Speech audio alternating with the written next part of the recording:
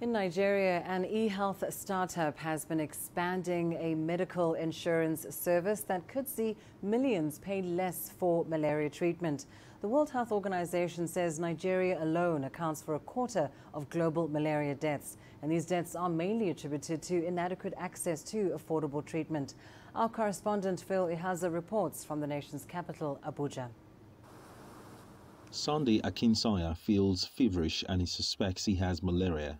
But he's not too worried because he and his family have signed up since April for a private telemedicine insurance platform known as Wellahealth. I just spoke to a doctor now, so he have directed me to a pharmacy. So I'm going there right now to get tested and get my medication. I've been using their service for over time, so I know definitely I will get well soon. With a monthly subscription of just $1, subscribers can access online consultations, rapid testing and medication for malaria. This is one of Wellahealth's verified pharmacies. A quick test shows Sunday is positive for malaria. He is then given his medication without having to pay out of pocket. More than 80 million Nigerians live in extreme poverty and can't afford to pay for tests or malaria, which usually costs around $6. The coronavirus pandemic has also been impacting the fight against malaria and has overburdened the country's health sector.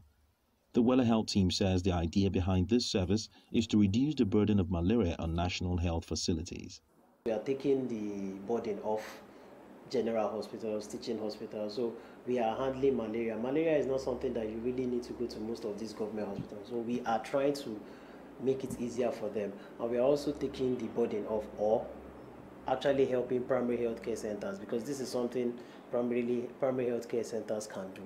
Experts say many are unable to afford the cost of data for telemedicine, and the likes of Wellahealth will need to create more affordable platforms as well as sensitize people in rural areas on the benefits of health insurance services. There is a lack of synergy between people being aware of their health insurance and people bringing their intent registering to having a policy with the health insurance. So this is where the challenge is, and it needs to be looked into.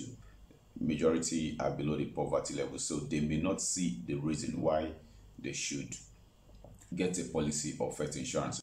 The team says with more support from the government, they are hoping to reach more people in rural areas by expanding their current network of 1,000 community pharmacies and making their telemedicine service more flexible for low-income individuals. Study shows that malaria accounts for a lot of work hours lost in countries like Nigeria, where the burden is high.